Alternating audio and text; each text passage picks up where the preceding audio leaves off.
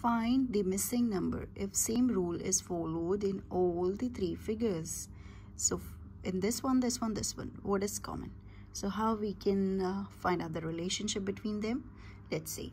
First, for this question, it's really useful for these kind of questions. 9 times 4. So I'm just going to do 4 times 9.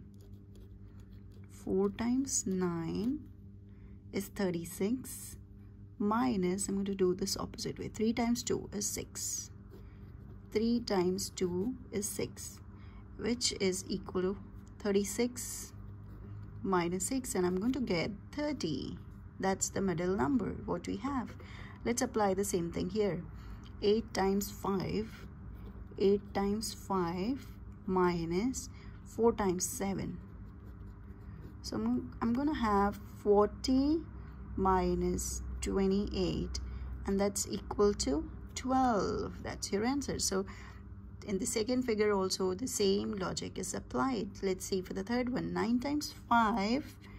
I'm gonna have 9 times 5 minus 4 times 7.